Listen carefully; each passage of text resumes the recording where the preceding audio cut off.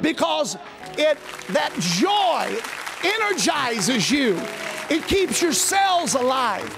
So unapologetically tonight, it is what it is.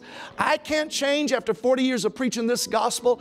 I love Jesus. I love doing what I do. I love you. And we're going to have a good time tonight because I'm going to talk to you about the joy of giving. You know, when I was Brother James, thank you. I'm getting ready to work you in just a few minutes, brother. So you might want to stay put right there. When I was a kid growing up, I used to hear people talk about, do I have to go to church? I was raised by an old school church mother. My mother told me, no, you ain't got to go to church. You get to go to church.